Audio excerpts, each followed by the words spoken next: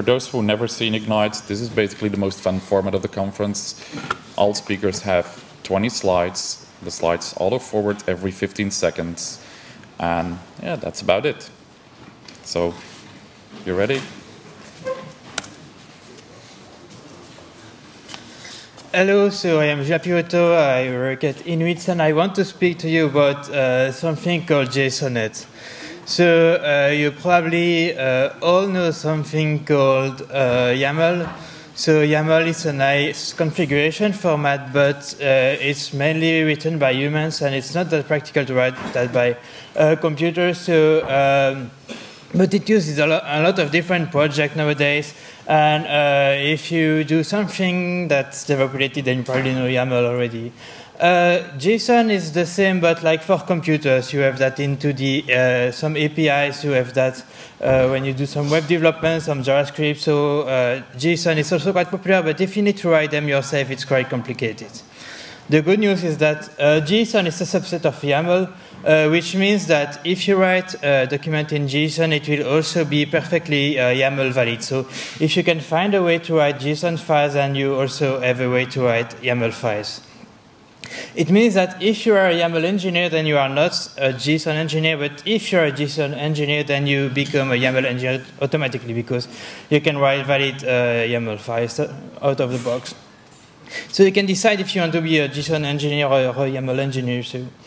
And then comes JSONet. So JSONet is a DSL that enables you to write JSON data in a nice way. So it's like JSON on steroids. You can generate JSON files. And it means that because YAML is a superset of JSON, and JSON is a superset of JSONet, then all the JSON files are valid JSONet. Every JSON is valid YAML. So, and because JSONet compiles to JSON, it can also generate YAML files.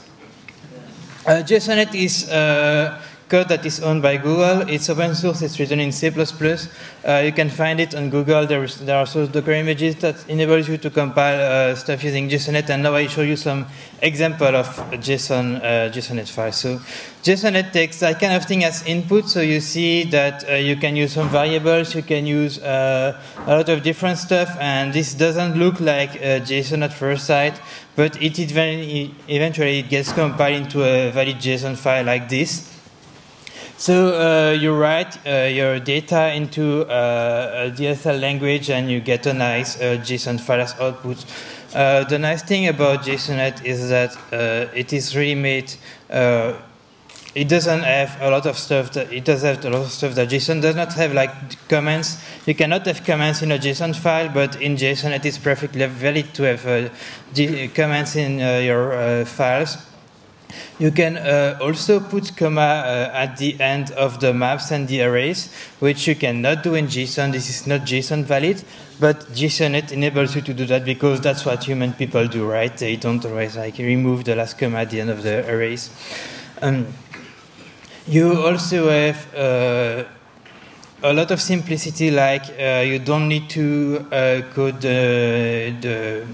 the items in your maps, that kind of things, because yeah, it's not really useful in JSON, but it's required, so you need to do it. But JSONet, you can just forget that. You also can use variables. You have loops. You have a lot of functions, so you can actually put the data outside of your JSON template, or even in other files, like we'll see in a moment.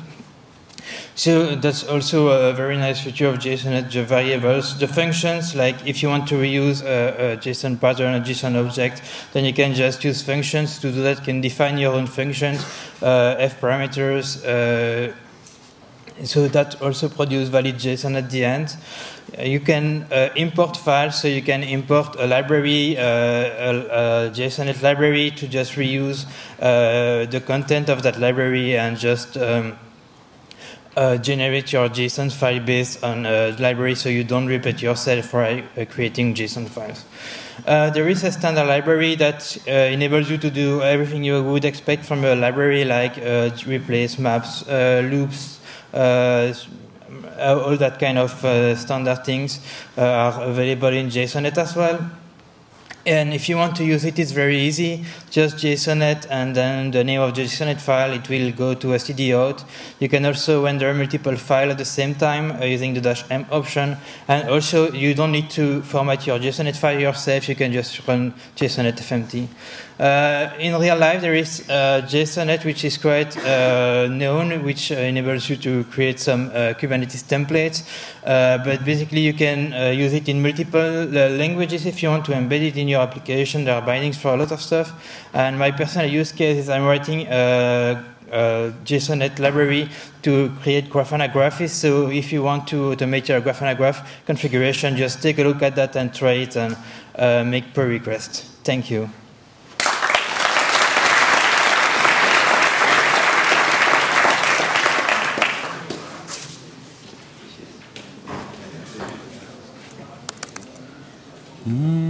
And pim. Mike, you? Ready when you are. Okay, I want to talk about why everything is so confusing. I wrote this on the plane on the way here, trying to get my head around all the problems that we're going to be here discussing. So, who am I? My name is Mike Place. I run the engineering teams at SaltStack. Those of you who came to my last talk know that I've been around the config space for a long time. Back when I was using Puppet, some of the original authors of Puppet would come to my office and their kids would play under my desk. That was a time during the mid-1990s, which is a time I enjoyed very much because I felt like everything was simple and easy. And people complain about racking servers. I loved racking servers. I loved machines where we actually ran multiple services on a single machine, right? Like, we have TCP ports. This seemed like a good idea. Frankly, it still seems like a pretty good idea. Services ultimately were the light of the world. But all of a sudden, like a big bang, virtualization came along and changed everything.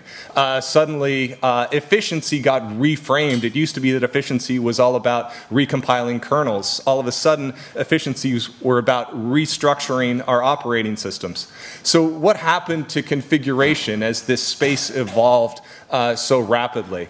One of the things that I think is that configuration started to take on a couple of new roles. Right, the first of these roles, so the sets of roles that configuration took on as we moved from virtualization into containerization had to start to mirror the way our applications were being redesigned on top of the infrastructure that they were running on. So the first new role that I see for configuration is not simply managing the machine as it's provisioned, but is to manage the ongoing state of the machine. The interesting thing about configuration in 2018 and configuration management in 2018 is that we're gradually reducing the time slice that we're concerned about configuration. It used to be every so often we'd reconfigure sendmail and that was the end of our week. And then we have orchestration, right? So because we're interdependent between these pieces, and we have dynamic reconfiguration because these machines are getting to the point, and this infrastructure are getting to the point where they need to reconfigure themselves based on the ongoing state of the application, which is something that we didn't used to have to face. So if we're going to think about configuration management, what terms might we think about that are somewhat more applicable? Because every so often somebody comes to me and says, configuration management, is that still a thing? And I say, well, look, the fundamental principles are still there, but there might be a better term. And so here's a quote that I made up on the plane, which is that the idea of statelessness it's a lie that we tell ourselves when we've abstracted systems too far away from actual reality. Because no matter what, the idea of configuring systems is the idea of managing system state, and that's never, never, never, never going to change. The idea of systems management and configuration management these days is still the idea that we need systems to enforce the promises that they are making. So one of the problems that we're starting to face today is how we can model these complex applications in these infrastructures that are increasingly more challenging. One of the things that I think we're really bad at right now is figuring out how to reason about the systems that we've deployed. In effect, the best thing that we have if you bring a new engineer on board is to go, oh, okay, here's a couple of Visio diagrams and these are shit, and here's a little wiki page that we use to describe our infrastructure and this is shit, and maybe take a look at some manifests and maybe take a look at a little bit of YAML. This is the way in 2018 that we're able to reason about the infrastructures that we have. And that's a huge, huge, huge problem, right? You heard me talk about this in my talk if you came. One question I think we need to think about this year, why are we so bad at being able to measure the complexity of these systems? Beyond simply being, it's simply being difficult for us to describe the state of the systems itself, we can't even figure out how to measure the complexity of these systems. But this is a historical problem. In 1954, linguists tried to measure the complexity of language, and this problem was so hard that it effectively stayed unsolved for almost 50 years, right? So the takeaway is the question, how can we model infrastructure and applications in 2018 so that we know when we're removing complexity? Right? What number can you point to in 2018 that says, my application, my infrastructure is 10% less complex than it was 18 months ago? Thanks.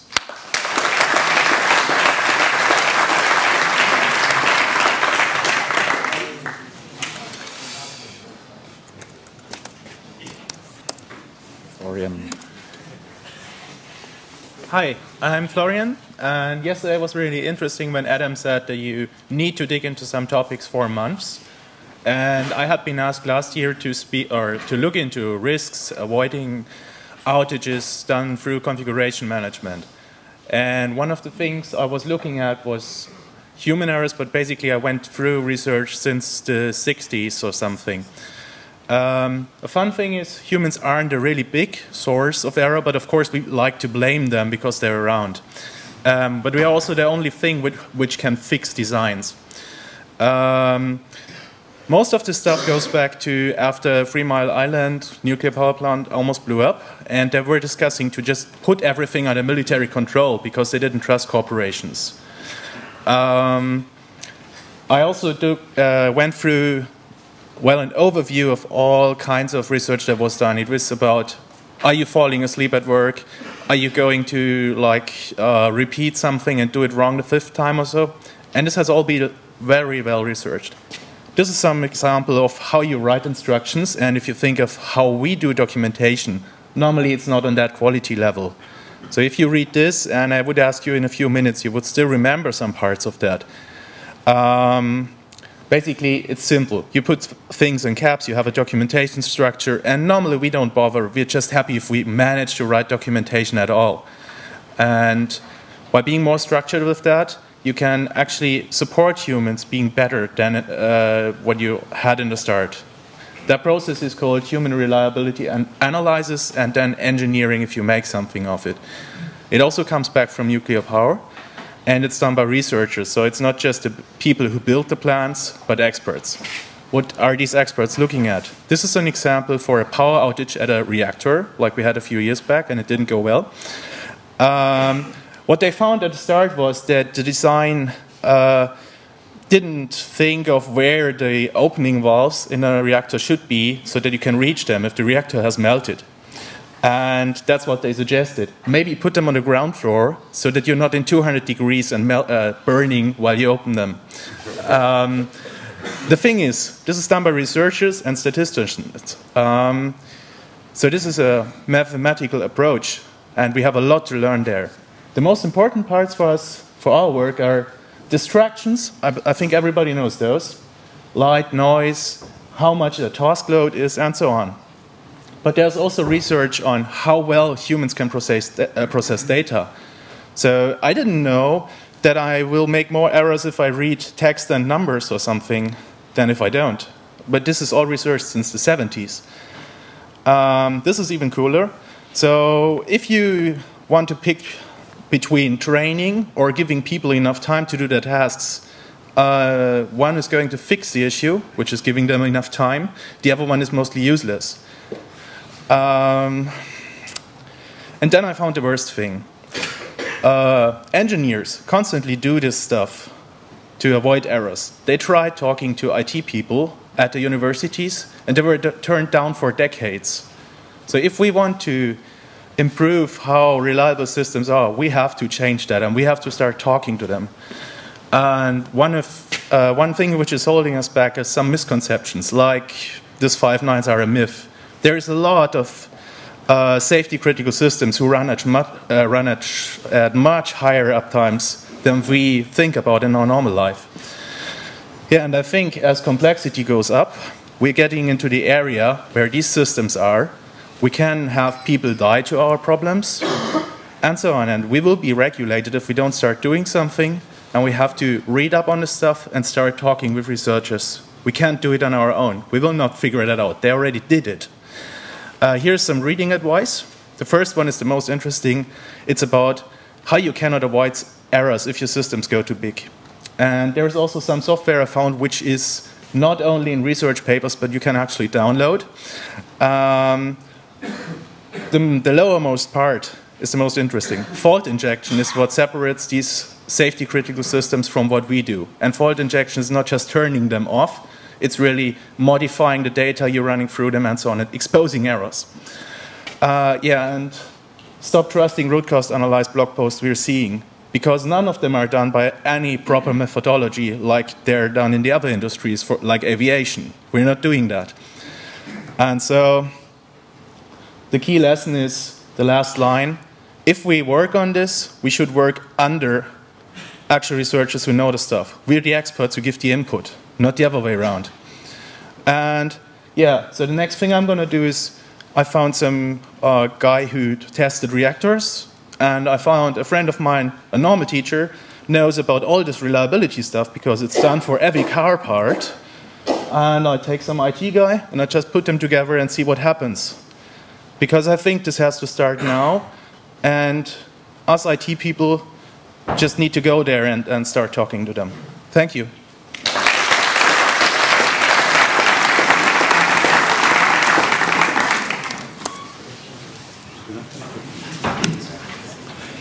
Hi there. I always feel like a bit of an interloper at this conference because I come from the deep, dark world of ITSM.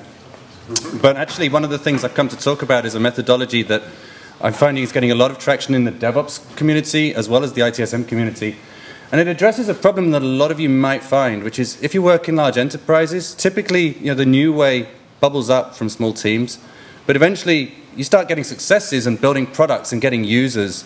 And often that means things get folded into mainstream support channels. And it's not to be, I shouldn't do ITSM down too much because that top level of support, they're pretty good at that. ITSM has changed service desks from post-it notes to quite a professional, scalable thing. The challenge, though, comes from the fact that you'll be inserted as specialists into the bottom of this clunky 3-tier structure. And it relies on things cascading down. If the top tier can't fix it, then it might go to another tier, and eventually it kind of wends its way down to third-line support. And that's not really very good. There's a number of problems with that. I mean, firstly, we're putting our best people at the bottom of the process. The answer's probably there, but it might spend 2 days at the top level, 2 more days at the second level. What you get is a problem you could have solved quickly, and you've got a really angry customer, which is not a good way for it to start when it comes to you. This also encourages ticket tennis. Often the people at the top level just don't quite know what to ask, and so it comes down another level, and then, then we need some more clarification. Back up it goes.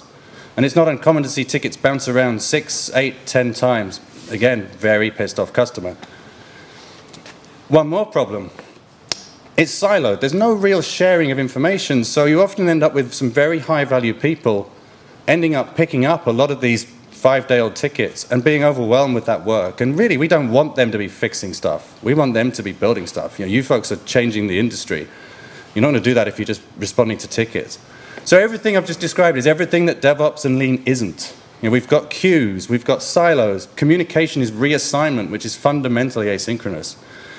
And that's why we're bringing swarming here. That's why At BMC, we're doing this. We're seeing a lot of other companies completely trying to trash that three-tier support structure and bring in something that's much more dynamic. And an organization called the Consortium for Service Innovation is helping to drive this. I want to show you how we do this at BMC. So we have new issues come through, quick prioritization, and actually, there's always going to be those red flag items that just have to be solved. And we have what we call a severity 1 swarm, but this is nothing really new. It's a bunch of people on call out. They're effectively in a war room. They pull together who they need to get things fixed. Yeah, as I say, there's nothing really novel about that. But where we are introducing a lot of novelty is instead of this sort of first line, second line, we have what we call a dispatch swarm. And these people are just fundamentally cherry picking. They sit every hour, they watch what's coming in, they figure out what can be fixed quickly. They don't get tied up in the fact that this has got a 5-day target, it's low priority, this one's higher priority. They just identify things they can fix quickly. They sit together on chat ops tools. They actually pair up experienced support team members with new people or with people from other areas. So there's a lot of knowledge dissemination. And they can fix a percentage of things, but other things still go to technical teams in that third line, or whatever the equivalent is for us.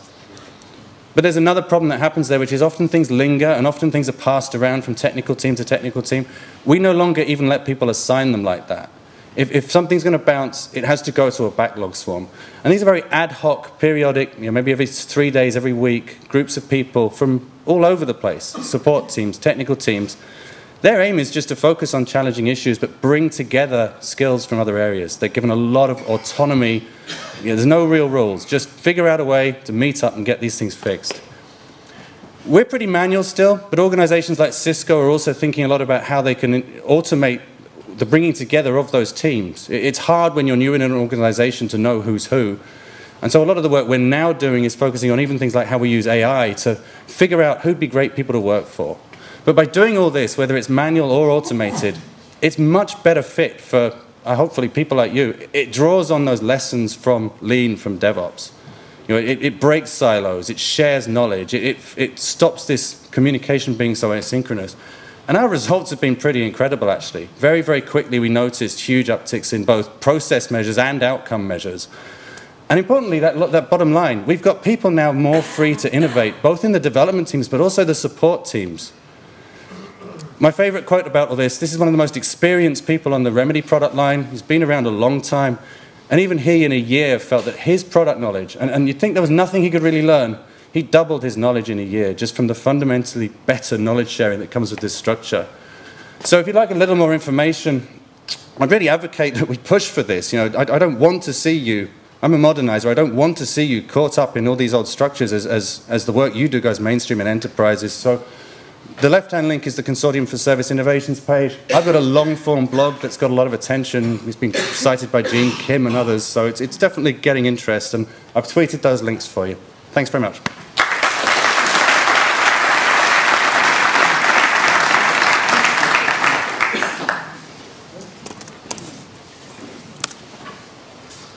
Hi, I'm Bob Walker, and for the next 23 days I'm the head of the Web Operations community at the Government Digital Service.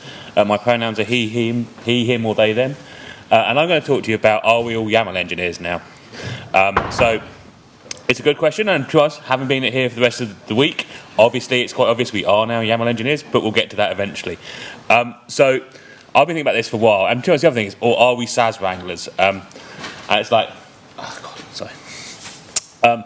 So it's what I'm going to talk about. So, in the beginning, there was the general markup language, which is an interesting thing I found out, is actually the initials of the 3 people who came up with GML at IBM. So then became HTML, and then there was XML.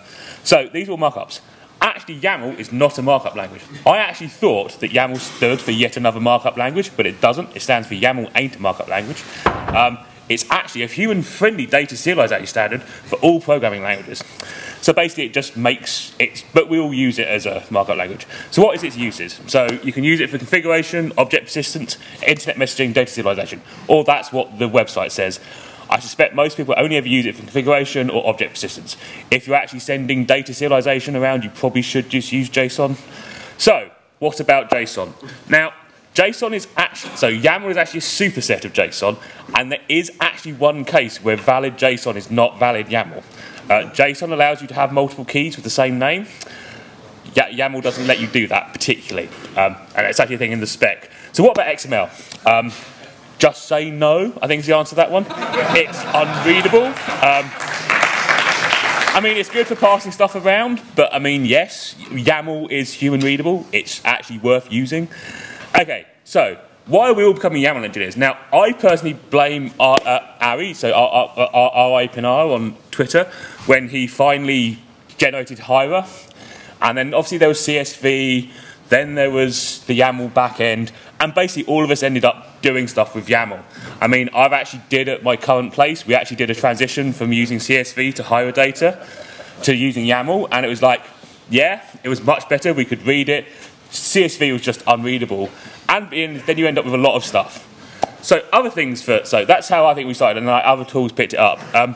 Actually, this is a very fun thing we have at work. So this is some YAML in our Puppet repo, which is an ERB file which generates YAML to generate XML to generate shell scripts to actually like do Jenkins job builder. So that's Jenkins job builder. So the YAML is the readable version of it. And yes, I probably won't ever stop talking, to be honest. So yeah, so it's sort of a good thing. And then other tools picked up, what other things use YAML these days? So Kubernetes, Docker Compose, Cloud Foundry, Concourse, Travis YAML, Ansible. I think Ansible was actually one of the things which made it really big that we were using YAML for everything. I mean, who wants to do for loops in YAML? But there you go. I don't know. You can do all sorts of things. So this is a Kubernetes YAML file. It has a lot. This is only 24 lines of it. But you see all this YAML, and I've been to talks to people show, and this is how we configured it, and then have a cat of about 1,000 lines of YAML stream path, which you can't read.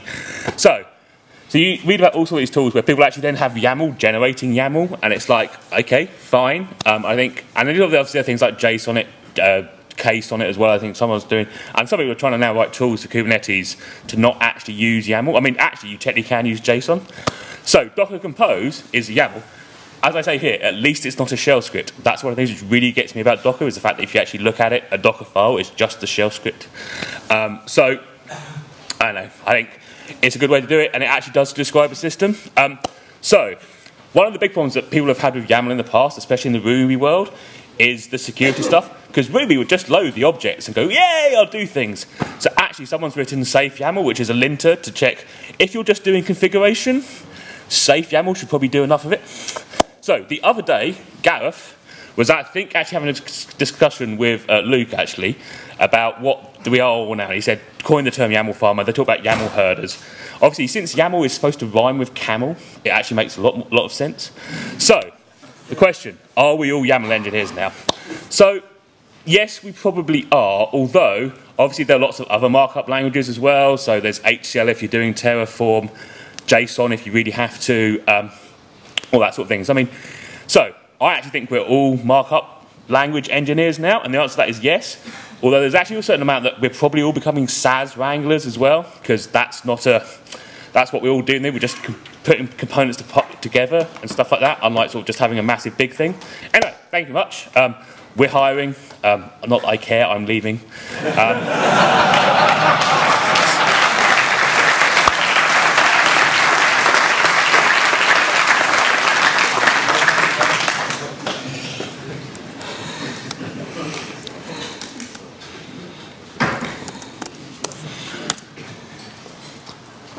Hey everybody, my name is Spencer. My Twitter handle is Niblizer, and I work at the IBM Cloud. This is a talk called A Tale of Servers, Sadness, and Redemption. And it's kind of going to be my story a little bit. So this is the first server I ever had root access on.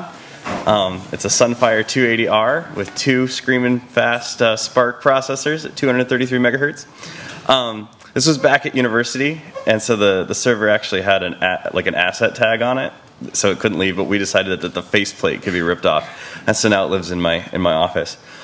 This was back when I attended the university, and then I worked at the university, kind of doing general IT stuff and sysadmin type stuff. And I really became enamored with the idea of playing with Unix and configuring Sun workstations and all that stuff. And for anybody who didn't have the pleasure of working with Sun, it was dope. This is the inside of that server, and the green thing is actually the screwdriver that they left in the box for you. So you could take the main case off with just kind of finger nut type stuff. and then there was a screwdriver right there with the right bit and stuff, so you could get into the RAM and the hard drive and the processors and all that stuff. So I really enjoyed kind of configuring. I got kind of good at Puppet. Like I kind of built a career at it, or that was like the first thing I did with my career. I wrote a lot of YAML, as we learned about today. The back plane of this thing, there wasn't like a Dell iDirect type thing. There was like a serial console with a 4th prompt that you could use to boot the server or disconnect or renumber individual hard drives and stuff like that. It was just a much easier system to work with, and there was a ton of control. And in that role, I had a ton of flexibility. And then I sort of left university land, and I went into the real world, and I joined this large trucking company. This is a stock photo, but I joined this large trucking company. And the trucking company, it wasn't good. There was this giant app that we were trying to build. We have both kinds of database, MS SQL and Oracle. It was all the stuff. But what I really, and it was kind of the thing where the app was always on fire, and there was war rooms and alerts, and it was like, oh my gosh, this is terrible. But what I really learned at that place was kind of 2 things. The first was it was a real slap in the face and direct knowledge of siloing, right? There was a VMware team and a Red Hat team and a network team and an iOS team, you know. And it was very difficult to get anything done outside of those. And then what people would end up doing is not picking the technology solution that made sense. They picked the technology solution that they could implement inside their control envelope. The second thing I learned a lot about was ITIL. Like, this was change management run amok. And of course, with the app on fire all the time, what does management do? They crank down on change management, which means you can't make any meaningful changes to the production infrastructure. And then you have some kind of a Sev 1 issue, and they do a bunch of emergency changes anyway, so you don't even understand what you have in the production environment. That made it was a very difficult, it wasn't a particularly fun job to work at. I actually kind of hated it. But now, later in my career, I look back on those 2 things and I say, wow, I learned kind of a lot. I learned all the right things that I needed to learn. After I worked at the trucking company, I worked at a company that made printers, a big company that made printers. I'm not going to say the name, but you can probably figure it out. It's not that company. And it was a similar kind of job. I was an ops person, and there were 9 of us spread across the globe, and our job was to keep this CI system running, and it wasn't good. This is the sadness part of the talk. You know, it was alert city, and we kind of hit that place of that death spiral where there's alerts and issues all the time, and you're spending all your time fixing that, so there's no time to do real work to improve the stability of the platform. But we also kind of got let down by the leadership. Like, the person in charge of the team was pretty green, and the architecture team was pretty out to lunch. There was an architect, like, in name only. But that architect had 4 other things going on, and we were the last one that got anything. And the direct manager did a pretty poor job of setting expectations up and protecting the team from all the, like, random crap of, like, my code can't work. And of course, when you're on the CI team, like, it's like you're in every developer's way, blocking. It's not the experience we wanted. But I enjoyed it quite a bit, despite all that chaos, because there was a lot of technical problems to solve. But what kind of kept coming back is like, well, we can solve code problems all day, but that wasn't really the thing holding back in either of these organizations. So the path to redemption for me, in November, they said, Spencer, I work at IBM now, they said, Spencer, we need somebody to run the team, to be the manager of the team. And I said, yeah, okay. Like, I've never really been held back because the technology don't work or we can't find tools to put together. The problem is we don't have competent leadership that can communicate down and up and set expectations and be empathy and all those things that I'm actually decent at. So I said, sure, I'll be the manager, and I'm chasing that dream for the next couple of years. So hopefully maybe next year I'll come back, give a big management camp, and give you a story of my first year as a technical manager, and I'll give you the story. Thank you.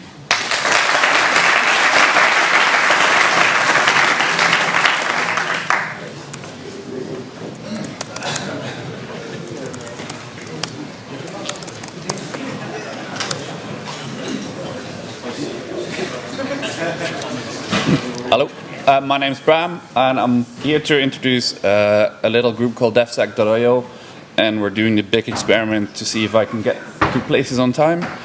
4, 5, no.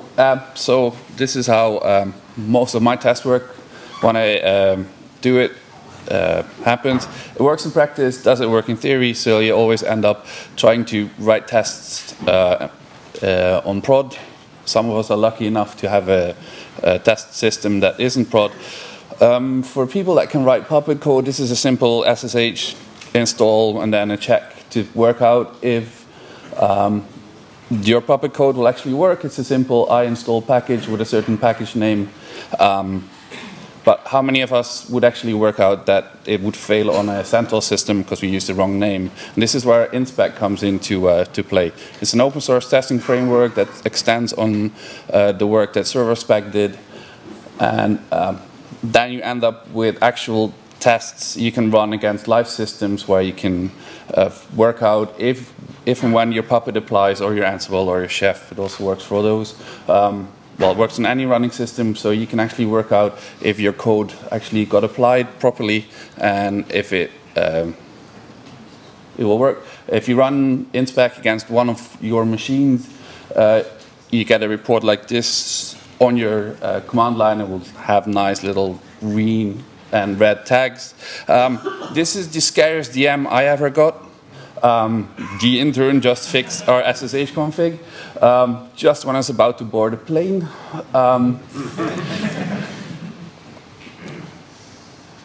Yep. That most of the time you can work out what this is actually an entry to the obfuscated Python competition. This is valid Python. Some of our it's beautiful.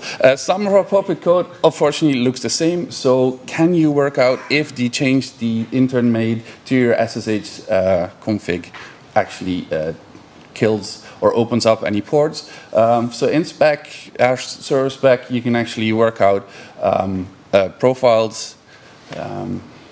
Like, for instance, there's lots and lots of standards, SOX, PCI, HIPAA, if you're working with patient data.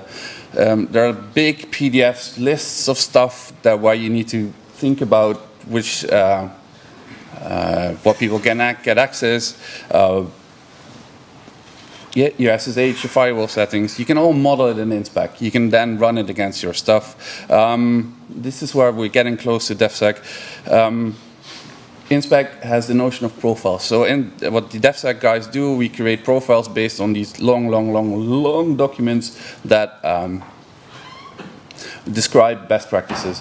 There's a couple of profiles we provide. So it's OSS hardening, SSH hardening, then there's other ones. For the Chef fans or people that use Puppet and Chef, you can actually use these profiles. You can mention these profiles while running your test. You don't have to rewrite them again. You just say, run my test, and then, oh, use this other profile. In this case, this is my Puppet code that actually tags on the SSH hardening stuff. As a team, we also provide sample hardening implementations for most of these. There's Apache as well, but that's a bit old, so I'm not mentioning them. And then we do it for all of the big tools, so there's Ansible, Chef, Puppet. If you're interested in adding SaltStack, then please join. But at the moment, this is the big three that we provide. And this is the link. If you ever want to get in contact, please join us. We're always looking for new people. We're on all the Twitters, on Gitter, and we have links to all our modules, cookbooks, and playbooks. Thank you.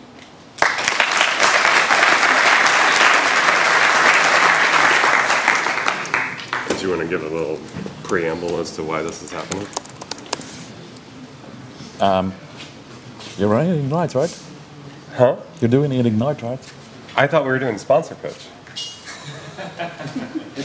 I knew this question. There was a little confusion, and so my sponsor pitch got turned into an Ignite, and so they're kind enough to let me do it. So, like, my coworker gave me some slides, so I just need to run through this real quick to do this pitch.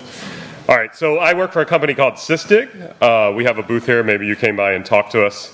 I did used to work for Chef, which is why I'm here.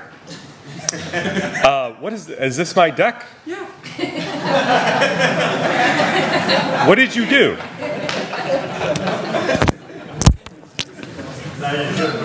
Okay, so is that all right? No, you need to have a little one also. Yeah, that one also. Yeah. Or it won't be streamed, but... How's that? Does that work? So we have a container intelligence platform. We have some commercial products built around security and monitoring for containers, Kubernetes, and all the appropriate buzzwords.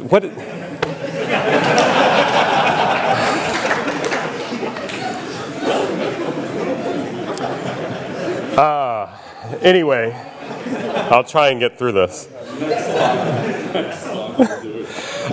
It was founded by an Italian, Loris Dio. Anyone want to pronounce that for me? He created Wireshark. Anyone ever use Wireshark? So if you're familiar with Wireshark and TCP dump, you'll be familiar with what Sysdig does.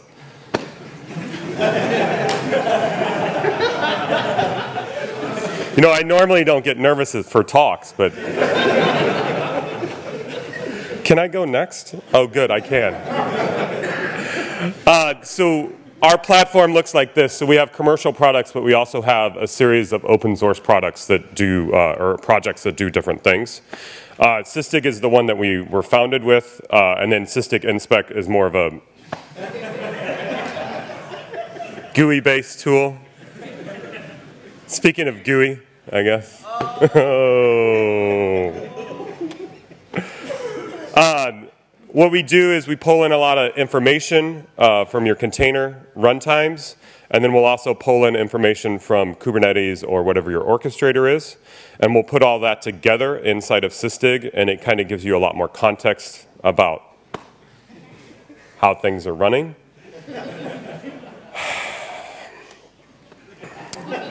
Sysdig, we use Sysdig, the open source tool, for troubleshooting and forensics. You can basically take a capture of all the system calls that are happening on a Linux system, and then you can take that capture, much like Wireshark, and load it up and basically dissect it. You gonna keep doing this? The architecture looks like this. There's a kernel module that gets loaded in, and that goes into an event buffer, and then you're able to write that out to a file. You're also able to do lots of filters as well. So the filtering language is actually really, really powerful, much like it is with TCP dump.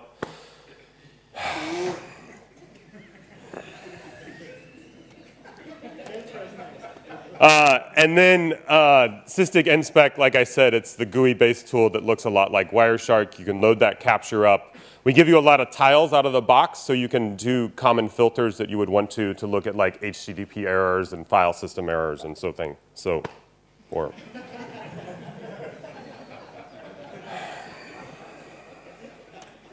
I'm really disappointed in you.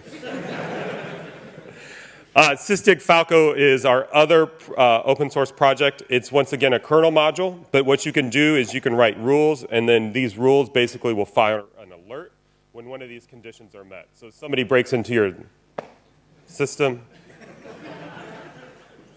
So we thought it was rather amusing that, you know, tribalism is bad, but we've been bashing YAML this entire conference. Right, everyone? So visit our booth. We also have a workshop tomorrow as well, and there's still about 15 seats available if you want to join us for that. Thank you.